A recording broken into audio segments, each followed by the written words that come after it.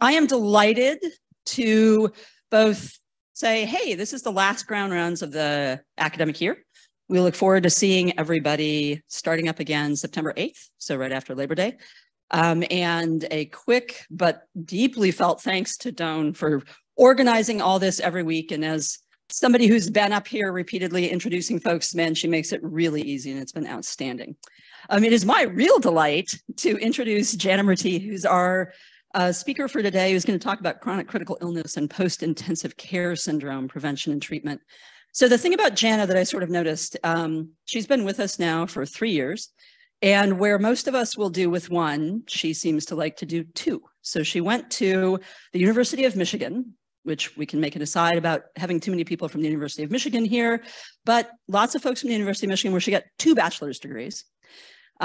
For whatever interesting reason, she got 2 of them, and then moved on to a PhD at Johns Hopkins and did that in neuroscience, and then went on to her medicine residency at Penn, and then back to Hopkins for cardiology fellowship. And again, where one would do, now she's got 2 bachelor's degrees and MD PhD, she went and did the thing that has been singularly valuable to us, particularly at Montlake, which is get a critical care fellowship. So she is a cardiology critical care trained physician, and that is what she does for us at Montlake, which has been absolutely outstanding. As somebody who shares time with her in the CCU, that difference between the training and experience and expertise she brings in caring for critical care, ventilators and sepsis and all the other things has just been fantastic for the care of our patients and really a joy to work with. And on a personal note, Jana's just awesome to work with. Love having her around, and she's really raised the caliber of not just the care that we deliver in the CCU, CICU, all of our ICUs, but also just kind of the general demeanor of get the work done, but do it with good humor until it's been really too long, and then like recognize, oh my gosh, I've been doing this long enough for this last 2 or 3 weeks that I need a break, and just being really pragmatic about some of the things that are involved in taking care of critically ill patients. So she's been an absolute joy to have around and a real key addition to our faculty as a cardiology critical care trained doc. So I'm really happy to introduce her for Grand Rounds. Wow, can you hear me? I don't know. I unmuted. Oh, okay. Okay. Thank you so much for that kind introduction. As Karen mentioned, I am sort of this hybrid role between a critical care provider and a cardiologist. And so I thought I'd try to take on a topic that's important and sort of not well defined within the cardiac community and sort of bring it to everyone's attention and awareness. Oh gosh. I have no mouse and I have no ability to advance.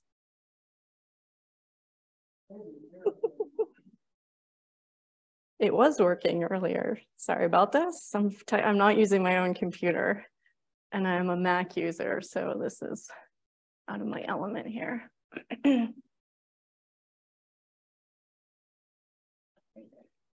Oh, perfect. Thank you. So I have no disclosures. So the continuing education objectives for this talk are to recognize critical illness and post-intensive care syndrome as disease syndromes that are distinct from the initial acute presentation of the illness, to understand the impact of these disease processes on patients, family, and societies, to understand some strategies for prevention, as well as possible treatment of chronic critical care and PCIS, and to know and implement some outpatient strategies when we encounter these patients who have survived their critical illness. Gosh. So the outline of the talk is we'll kind of talk about the definition and the schema of this disease process. We'll discuss the epidemiology and impact and burden. We'll highlight one seminal paper that sort of discusses the timing of this transition from acute to chronic critical illness. And then I will try to convince you that this is not just true for MICU patients, but is true in the modern CICU patient population. Then we'll discuss some prevention and treatment protocols. So historically, we sort of have a model of critical care that is an acute event happens to a patient. They either recover from this acute event and return to their functional baseline, or they die and succumb to their critical illness. However, in the modern era, we've become increasingly good at taking care of ICU level patients. So this is a paper from Zimmerman et al. Where they looked at billing codes for a significant number of ICU patients, nearly 500,000 admissions over several segments of time. And you can note that in the black line, the hospital mortality from the late 80s till now has decreased about 35% relatively, despite increasing age and increasing severity of illness throughout the same interval of time. Notably, a decrease in the hospital mortality was accompanied by an increase in discharge to SNF and a decrease in discharge to home in the same patient population.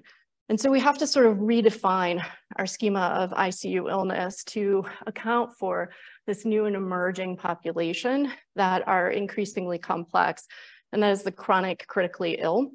Those patients who neither seem to recover nor to die, but to sort of linger in the ICU and or spend protracted periods of time in the ICU.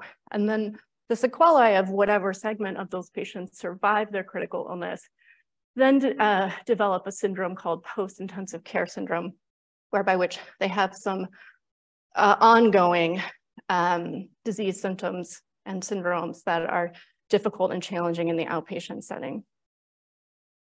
So as sort of described in this schematic, some basic definitions. So chronic critical illness is a disease state in which the intensive care patients survive their ICU level admission, cardiogenic shock, sepsis, respiratory failure, but then go on to have persistent organ dysfunction requiring ongoing high level of care for weeks, months, potentially even years. And then some segment of those patients actually recover from this disease state of chronic critical illness. They go on to go home or to a rehab facility, and they continue to have ongoing sequelae of that. So what are the reasons that patients get quote unquote stuck in the ICU?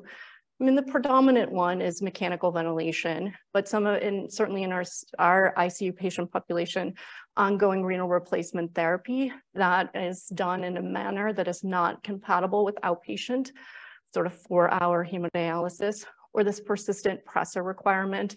You'll frequently hear people just sort of discussing it as vasoplegia, where we can't get people off Levophed, and then we ultimately end up starting things like midodrine. And then in our cardiac patient population, they can have a persistent need for mechanical circulatory support. So these patients who develop this chronic critical illness, have a sequelae of disease that is undoubtedly multifactorial and diverse, and not every patient has every item on this list, but we can certainly recognize a lot of this in our patient population. So they have either mechanical ventilation needs or just respiratory failure needs that require an ICU level care. They often and more predominantly require an ICU level of weakness that requires significant occupational and physical therapy, delirium and cognitive dysfunction, neuroendocrine dysfunction. They become malnourished, anosarchic. They're vulnerable to an increased number of infections. They have skin breakdown.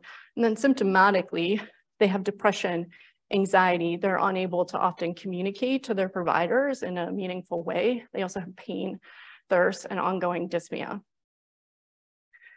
So as we move forward through the hospital stay, hopefully for these patients, they can develop what is called a post-intensive care syndrome in the outpatient setting.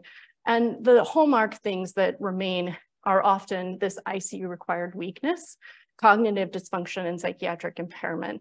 But additionally, there are broad impacts on their ability to socialize and regain their same level of enjoyment in society, and then they have employment impairment as well.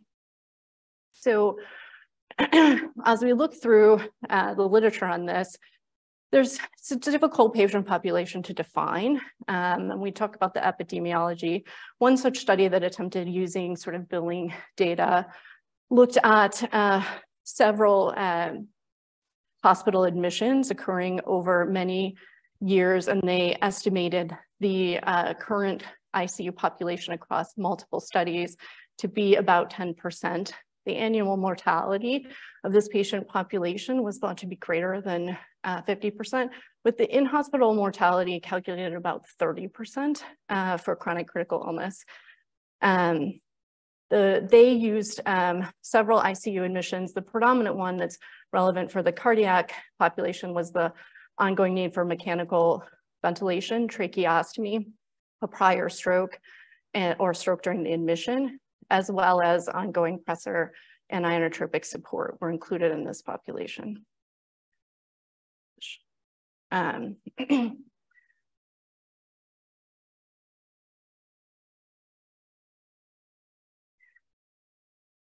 It's not quite right. So there was a negative impact in another study when this is a group out of UK. They studied several patients who were in an ICU for greater than 48 hours. The UK patient population actually has an extensive 30-year study on these patients. And they studied these patients at 6 months and at 12 months of post-ICU discharge. And there was a negative impact on the family income with about 33% of all patients at 6 months, 28% at 12 months. 50% of the population reported that their employment was the sole source of their income. And about 25% of patients who were discharged from the ICU still required help with their ADLs at 6 months and at 12 months. 80% of that care was provided by their family, and that obviously has implications for the family's ability to work. Mobility was the #1 problem that was reported, but severe and ongoing pain, as well as depression and anxiety symptoms, were very common amongst the population and were sort of persistent upon reassessment. So when we look at sort of an SF score, which is a patient reporting variable of sort of what they experience in terms of physical function, physical role that they're able to do, pain, general health, vitality, and social functioning, these scores are incredibly low. They go to 100, and they're relatively intractable. So at 6 months, those scores are quite low, and there's virtually no improvement in those patient-reported outcomes at the 12-month interval. And so when we look at the economic costs of the survivor family, about 40% at 6 months in the gray and in the dark gray at 12 months were getting their income from employment, but many people had to arrange to leave work, reduce their hours, change their jobs, or give up their job entirely.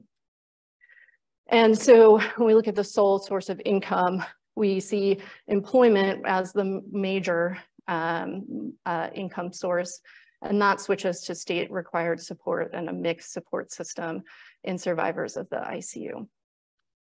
So as we sort of try to define what this disease state is, there's one seminal paper from New Zealand and Australia where they looked at greater than 1 million ICU admissions across 180 ICUs. They took these patients with high-risk diagnoses, and they did some modeling to look at the severity of their illness. And you can see here,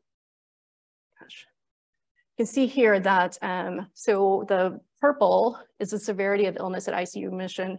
Using variables like the Apache score and other things, they were able to predict how long you'd be in the ICU and your survival from that critical illness up till about 10 days. Then the sort of antecedent characteristics of the patient population took over and were no more predictive than the patient factors regarding their initial presentation. I think this is highlighted more clearly here. So they broke down the patient population in these ICU admissions to high, moderate, and low probability of death on admission. So the red would be high, which means that like their admission criteria, SOFA, Apache score, things like that, indicated that they had a 66% chance of death, whereas a low population in the purple at the bottom had a less than 33% chance of death.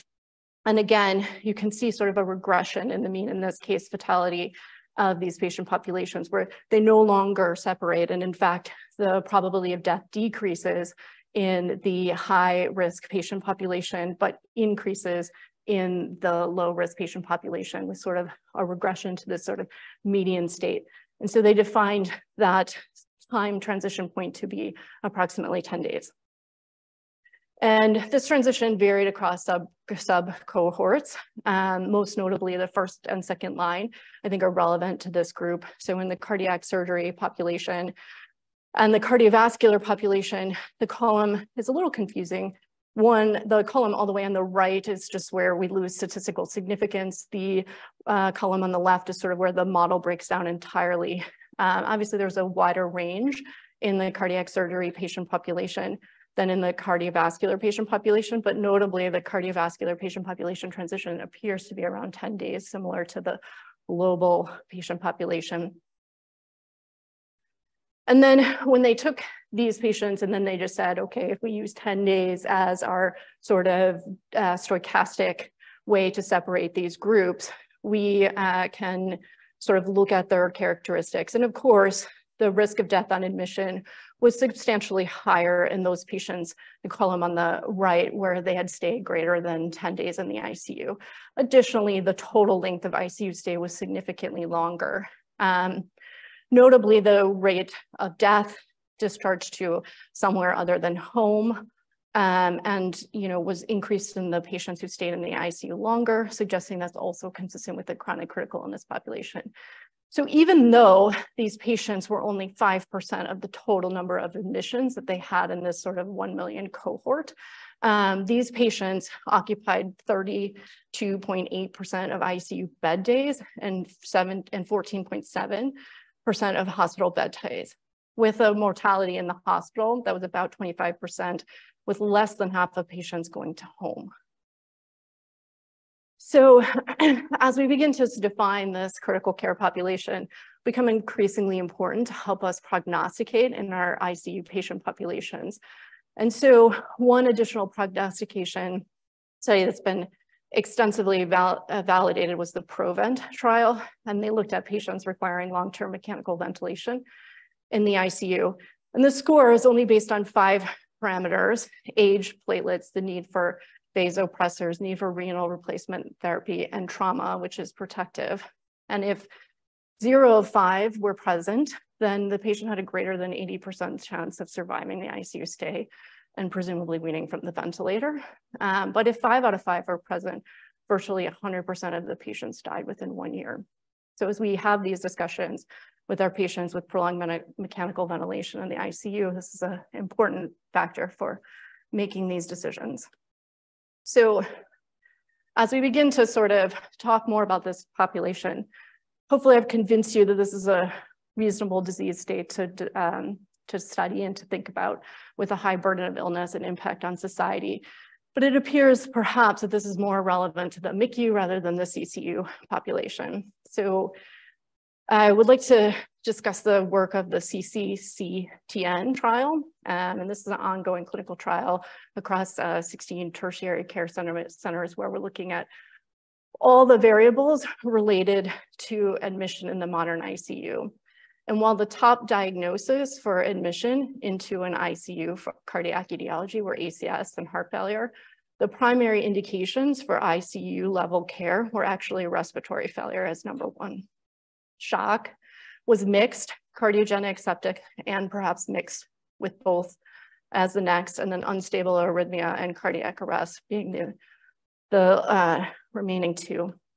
And if we look at these, they carry a very different mortality rate. So the respiratory insufficiency had a lower rate of mortality than, say, cardiac arrest, which had an extremely high level of cardiac mortality. But I think notably, as you see on the admissions, which is the first panel A, there were 40% of patients admitted to a modern critical care unit that did not need actual critical care. So some were permitted for just post-procedural observation, the second from the bottom, and then this perceived need for frequent monitoring and laboratory testing.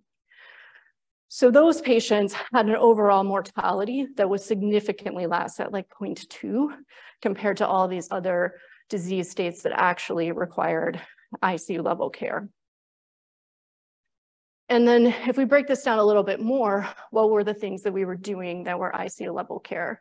Advanced respiratory therapies, including non-invasive and mechanical ventilation, was approximately 30%, with around 20 patients requiring mechanical ventilation in the modern ICU.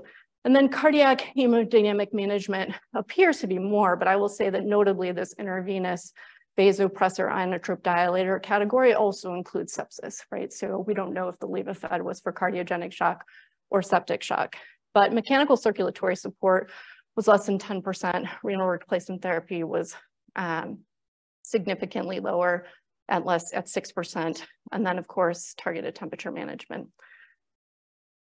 So overall, the mortality in this patient population was 10% in hospital. However, about 37% of these patients were triaged for the ICU for perceived monitoring that didn't actually require ICU level care, with significantly decreased mortality rate, suggesting that those numbers are somewhat padded and that our ICU level mortality might be much more consistent with a medical ICU. Among survivors, 18% were discharged to a rehab facility and 77% were discharged to home.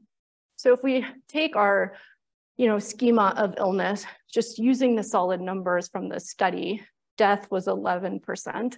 But I think if you take out that 40% that never needed to be in the ICU, that number is substantially higher at 16.9% with some back at the napkin kind of calculations. So we think that's an underrepresentation. And then we certainly can't comment on chronic critical illness because we don't know the length of ICU level stay, but we can certainly comment on post-intensive care syndrome. And so if we just take the number of patients who were discharged to SNF, that's 17%. However, again, if we stop padding the numbers with that 37%, that becomes 41% of survivors of the ICU that went to SNF if we take out those low-risk patient populations. The truth is probably somewhere in the middle of that, but certainly at least 17%, if not higher. So primary efforts towards decreasing the burden and suffering will involve the ICU Liberation Bundle. And this bundle is recognized by the Society of Critical Care Medicine, as well as the AHA and ACC as guideline-based medical care for the ICU. So I will primarily, we're developing a little bit of an alphabet soup in the ICU Liberation Bundle, but I'm going to focus on the A, B, C, D, E, as that seems to have the most evidence, which is not to imply that family and all of these other variables are not also important. So if we take them sort of one by one, A is for pain, so we should assess and manage pain. It should be routinely assessed by nursing, and because pain is associated with delirium. And as we'll see as we go through sort of the ICU Liberation Bundle, delirium seems to be one of the most augmenting variables towards these outcomes for patients. Opiate medications are also associated with delirium, so we should favor non-opioid analgesics to reduce the opiate requirements and opiate-related side effects. We should try to use non-pharmacological methods, and we can consider regional blocks for traumatic blood fractures and other things. Moving on to perhaps the more meat of the data, B is for SATs and SBTs. So the goals of ICU level sedation are to keep the patient calm and comfortable, reduce anxiety and agitation, potentially to facilitate mechanical ventilation, but I'll discuss some of the data suggesting that may not be necessary, and then to decrease the traumatic memory from ICU stay and procedures. So what is an SAT? An SAT are the daily stopping of narcotics and sedatives every day, not weaning, completely stopping. And then if needed, we restart the narcotic or sedative at half the previous dose and then titrate to patient symptoms. So what's the data that supports using this? So there's a study in the New England Journal of Medicine, it's now 20 years old. A daily SAT shortens the sedation, the role of mechanical ventilation, and using this Kaplan-Meier curve. The percentage, this is percent of patients remaining on mechanical ventilation and hospital day as the y-axis. You can clearly see there's a statistically significant difference between the intervention and control group. And then if we look at patients remaining in the ICU, again, the curves perhaps not as well separated, but the median length of stay was decreased by 3 days for the intervention and control group as well. Additionally, deep sedation appears to worsen ICU level of outcomes. So looking at the patients remaining in the ICU as well as survival, you can see that having a RAS score that was low. So I will skip one slide ahead and then come back. So for those who haven't been in the ICU for some time, a RAS score is a nursing and provider-wide assessment. They characterized anything over 1 as being anxious, and then they aimed for a goal of 0 to -2.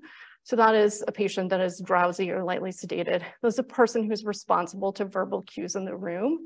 And then everything that is 3 and below, those are patients that need to be touched when you walk into the room for them to be aroused. So moving back, we can see, moving forward. Every RAS assessment that they did within the deep sedation range in the first 48 hours was associated with a delayed time to extubation. So at any nurse assessment where a patient had a RAS that was greater than -3 or greater, delayed the time to extubation by 12 hours, increased the risk of hospital death, and increased the total risk of death at 6 months. Suggesting that it's very important that we maintain appropriate level of sedation in the ICU.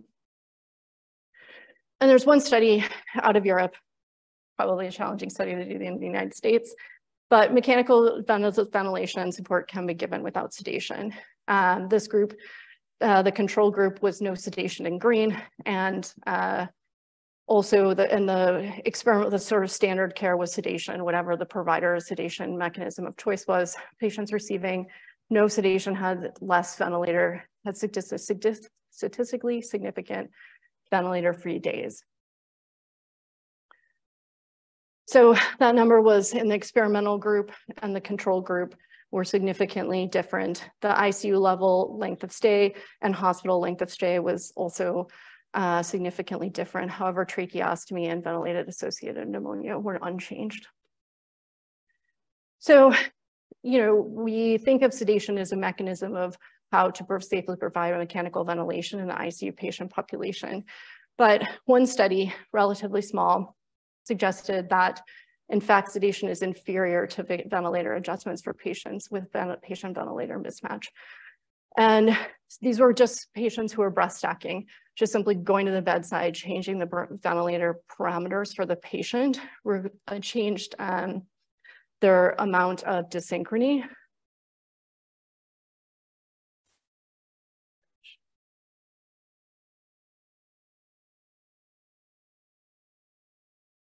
So moving on, mechanical ventilation is also associated with many complications. Discontinuation of mechanical ventilation at the earliest time is critically important. About 40% of the time on the ventilator is spent on weaning. An SVT, just for definition's sake, is designed to assess whether or not the patient's respiratory mechanics are favorable enough to consider liberation from mechanical ventilation. So the kind of primary indication for an SVT comes from the Hallmark AVC trial in Lancet, where they looked at an SAT, which is this awakening trial paired with an SVT versus the usual care plus an SVT. And they found patients on the ventilator, patient events on the ventilator to be decreased time on the ventilator, as well as their overall survival. So the intervention group had less time on the ventilator. They left the ICU sooner, they left the hospital sooner, and they died less. So of every 7 patients in the interventional group, 1 life was saved with a number needed to treat of 7.4. Just for comparison, I put some of our favorite medications up there as cardiologists with substantially different number needed to treat. So C on the ICU liberation bundle is to use minimal dose of sedation to achieve RAS, and then to carefully choose sedatives and analgesic medications, as well as consider medication doses, titration, and discontinuation. Primary thoughts on this are that benzodiazepines are bad. They're strongly linked to delirium, and they're a dose-dependent response. From the trial in anesthesiology, you can see that the dose of benzo, although astronomically high in this setting, was strongly linked to delirium. We certainly don't give 40, but back in the day when we used to use drips of benzodiazepines, certainly the total daily dose could equal 40. That is no longer thought to be the standard of care, but this paper sort of marked that change in transition. But, you know, Ativan was an independent risk factor for daily transition to delirium. So what do we use instead? Dexmedetomidine decreases delirium and coma. So here we have some plots from this trial, from the men's trial, showing sort of validity comparing dexmedetomidine to lorazepam. There's a study also controlling to Versed with similar results. And it just certainly decreased delirium-free days, increased delirium-free days, coma-free days, and combined were all improved by using dexmedetomidine. And then the patients who were actually in their targeted RAS, which is critically important, as we know that dropping into a RAS goal that's lower has a poor prognostic sign, were significantly improved. And although not statistically significant, the 28-day mortality in this group was also improved. Again, not statistically significant, but 17 versus 27%. And so moving on to possibly the most important component of the bundle is delirium. So delirium is a disturbance in attention and awareness that develops over a short period of time, hours to days, and fluctuates. About 80% of patients in the hospital acquire delirium. The majority of it is in the ICU. The average time to onset is between day 2 and day 3. There's two types: hyperactive. I think that's the one we all know. They're agitated, they're restless, they're emotionally liable. They have an overall better prognosis. However, there's a significant hypoactive delirium that with decreased responsiveness, withdrawal, and apathy, that remains largely unrecognized in 60 to 80% of hospitalized patients, and is actually thought to be more deleterious in the long term. So, surprising no one, age is a risk factor for increased risk for having delirium in the hospital, as well as how sick you are as measured by an Apache score, also strongly correlated with delirium. Other risk factors, though, are benzos and narcotics. They're found in 98% of cases of delirium in the hospital in this major study. Pre-existing cognitive impairment, use of psychoactive drugs, mechanical ventilation, untreated pain, as well as a whole host of other things. So what's the impact? It's a strong predictor for increased length of mechanical ventilation, longer ICU stays, increased costs, long-term cognitive impairment, as well as mortality. The effect of delirium appears to be cumulative, and the studying respiratory care, they looked at the number of days that the patient was delirious in their overall survival. So the top being 0 days, the bottom being 10+ days. You can see a pretty impressive separation that no delirium is best, lots of days of delirium is bad, and the more we can do to prevent and decrease the duration of delirium likely has a survival probability that's important. Well, how do we treat delirium? Well, the MEN trial took away our one primary tool in the toolbox. So they tested ziprasidone and Haldol, and they found no change in days with coma, days with delirium, or days alive without delirium or coma, suggesting that these should not be first-line therapy. Delirium developed in 48% of this patient population, and 89% had hypoactive delirium. And the probability of overall survival not improved by prophylactically giving ziprasidone or Haldol in this study. When we look at the impact of delirium, I think the hallmark study is brain ICU from the Vanderbilt group. They found delirium affected 74% of patients in their hospital stay with a median duration of 4 days.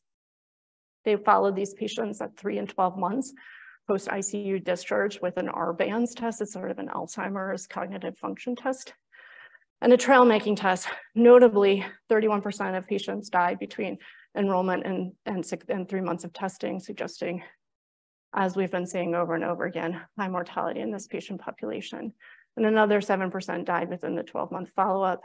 When they looked at the effect of their R-band score, or this cognitive test as a function of days of delirium, there's a negative impact of days of delirium on the overall R-band score.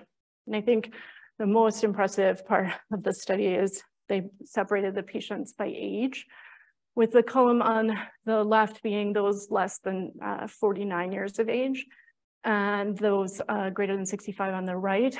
The normal patient group is the area in the green on this graph. The red dotted line is mild cognitive impairment.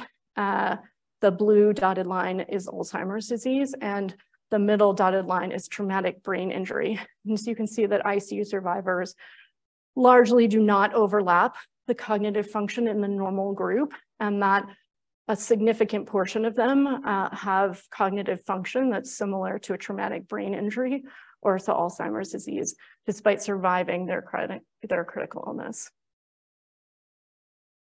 So I think the longer the duration of delirium in the hospital is associated with worse global cognition and executive function scores and long-term cognitive impairment.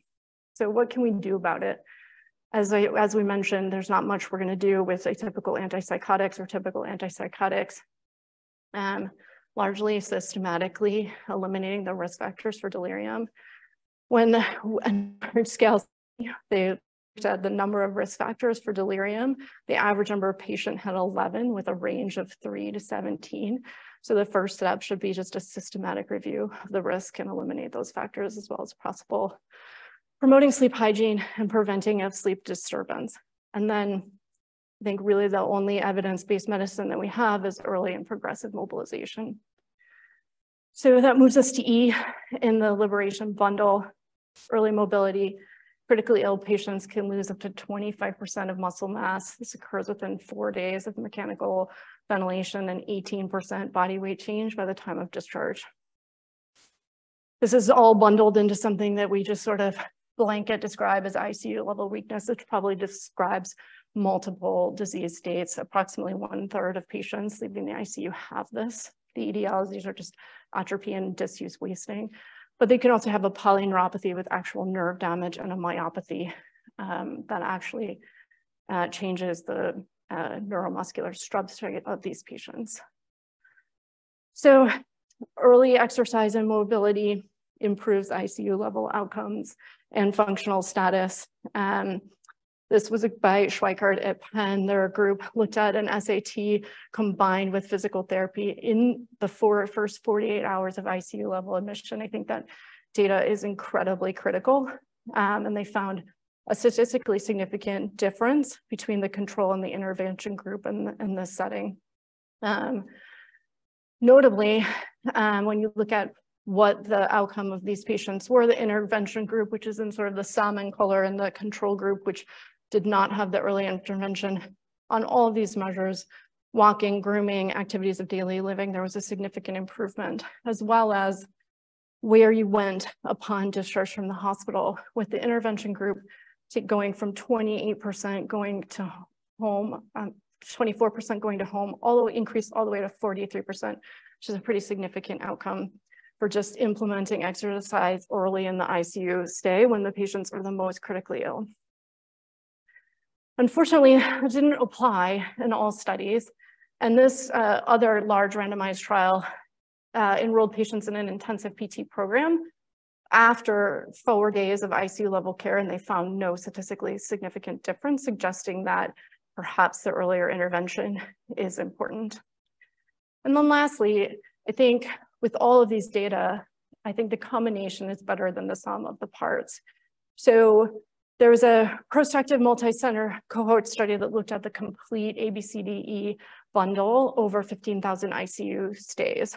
And the y-axis on this study is the percentage of patients that, the percentage of the bundle that was met in the patient, and then the probability of the patient needing or having this symptom or support. So as you can see for mechanical ventilation, as we got to 100% of compliance with the ABCDF bundle, the burden of mechanical ventilation decreased, delirium decreased, coma decreased, physical strains decreased. However, pain did statistically significantly increase in this patient population.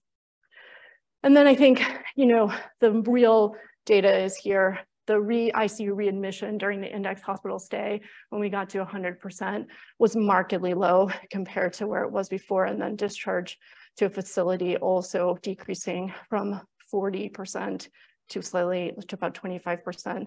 So relatively significant.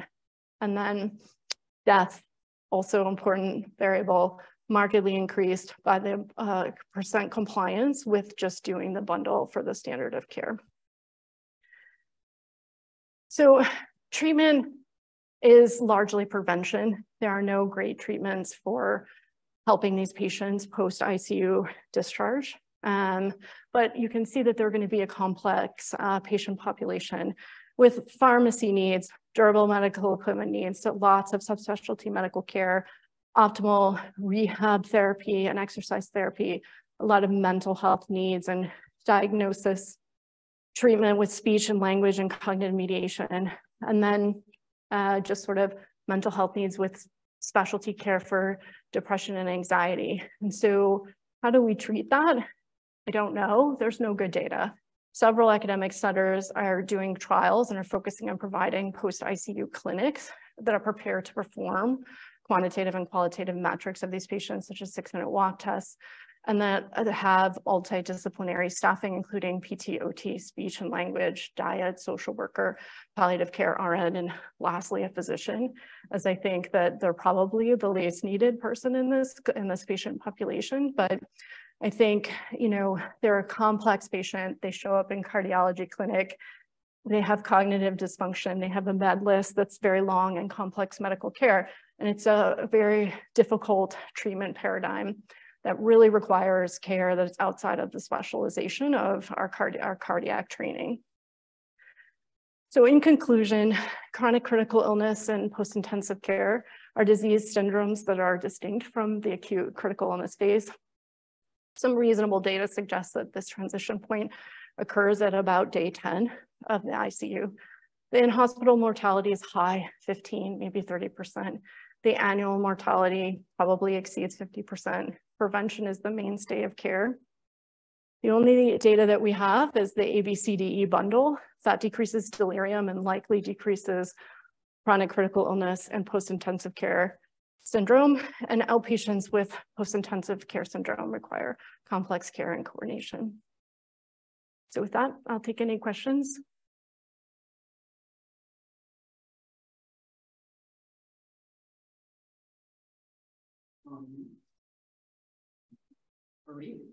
Oh, that was an outstanding talk. I've been here for several years now. When I first came here, I noticed that compared to my previous institution, people who were ventilated did not get tracheostomy as early as where I trained. Can you comment? Is there any evidence behind that? Because I was trained that around day 10, you should think about it. But I mean, here, people are vented for days. Yeah, I think there are trials comparing early versus late tracheostomy in the critical care, more MICU patient population. And I think there's some data to suggest that sedation does decrease, but it's hard to predict which patients are going to need that tracheostomy. But yes, I think that your ICU level sedation and therefore probably your delirium probably does improve. I agree here. I think we keep people vented by an endotracheal tube at a much, much higher rate than I think we did at other institutions where I've been at. Babak.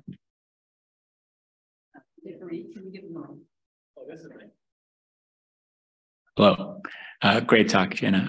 I've had the privilege of co-managing VT and VF storm patients with you, which is my wedge of the CCU pie.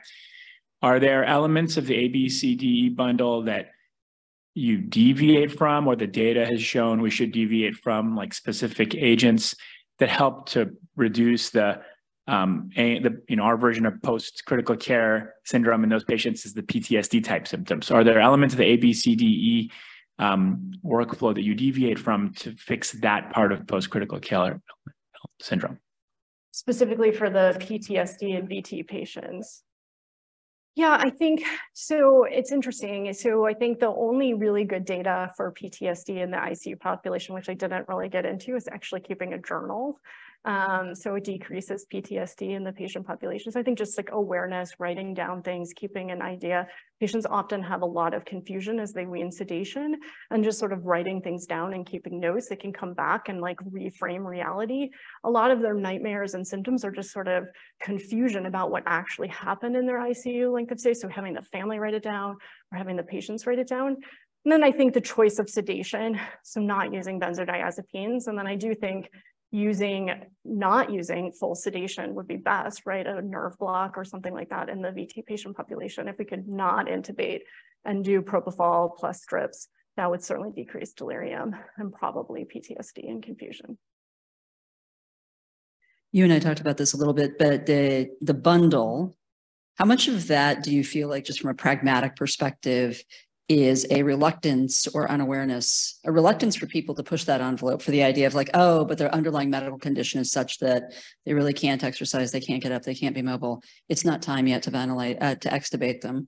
How much of that is just us culturally overreacting to medical illness, or kind of not figuring out the balance, versus, for example, in the ICUs post-operatively, where they've been very deliberate and very aggressive about extubating people, even at 2 o'clock in the morning. And that seems to really improve overall mortality and everything else. So there's it feels sometimes like there's a lot of barriers to following through on the bundle that are either pragmatic, oh, it's the middle of the night, we don't want to do that, or are perhaps not recognizing the relative balance of the importance of the bundle in preventing all the post-ICU stuff versus are you really going to make their hypotension any better or worse right now?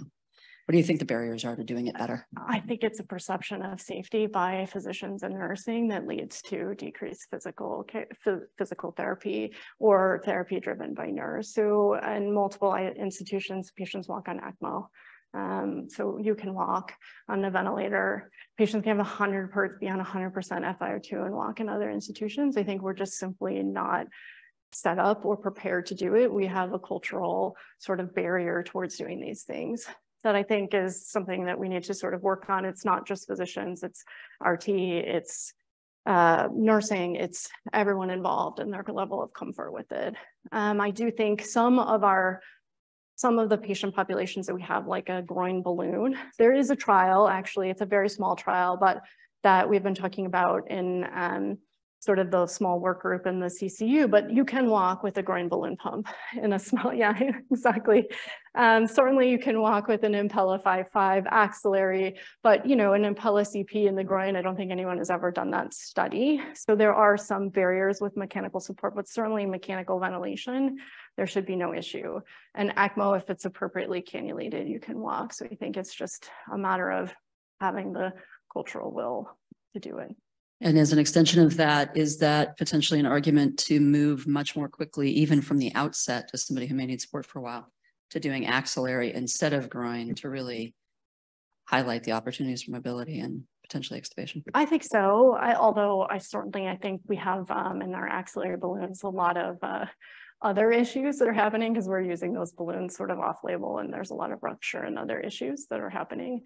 But yeah, I think the more we can do to stop sedation and increase mobility, the better.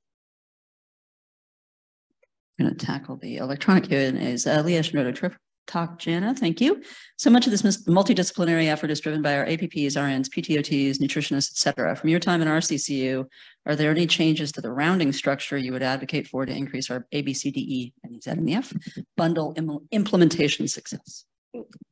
Yeah, thanks, Lee. That's a great question. I think it is all on our green sheets. I think sometimes we, as cardiologists, get a bit excited about tackling the cardiovascular care in the ICU patients and not necessarily focusing on all of these other things. So I think just making it a hallmark of what we're able to do. And then I would say we are also looking at rolling out, this is going to be a primary nursing run module that should be happening in the CCU with the Johns Hopkins nurse-led mobility scale. And that should be happening. And we're just talking about everyone's HLM level. So that should be coming live soon, where we're talking about what did they do yesterday and what are they going to do today. as a primary nurse run way to, without even a physical therapist involved, increase patients' mobility in the ICU, which should be part of our rounding sheet relatively soon. Sure. That was great. I think one of the things that I'm thinking about as you're going through this is so many people go into intensive care. They love doing it because they love the action. You know, you love the excitement of it. You love the acute care aspect of it. And you're talking about chronic care management in the ICU. How do you change that mindset? I know we're talking about some of these, you know, scales and some of these actions, but so much of that is driven by a change in mindset. Is that something that you think about, of saying, like, we're not just treating the patient today, we're trying to treat them for the next 6 to 12 months? Oh yeah, absolutely. I mean, you have to start discharging the patient from the ICU on the day you admit them to the ICU. You should have an idea of how long they're going to need mechanical ventilation based on their admission need for mechanical ventilation, and then you should choose your sedation for that. So yes, absolutely. You know, I think these are challenging patients to care for. I mean, they break everyone's heart. They suffer immensely while in the ICU, and their outcomes are poor. But they are, as the one, you know, trial said, 32% of our ICU bed days, right? So we see these patients day in and day out. We care for them. They can become the patients that we don't intensively round on because nothing is changing and everything feels very static. But, you know, I think increasing mobility and changing our mindset. And I think, you know, understanding when we counsel patients towards tracheostomy and things like that, the mortality for that is quite poor, right? Even though these patients make it out of the hospital, their 1-year mortality is still quite high. So I think these are important conversations about suffering and palliative care and the meaning of life and all of that. So I think a lot of people who go into ICU also have a second hat as a palliative care provider as well.